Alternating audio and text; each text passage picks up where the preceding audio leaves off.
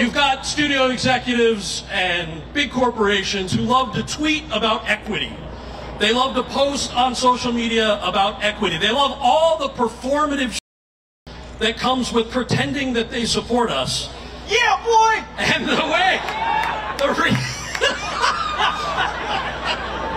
I've missed LA very much.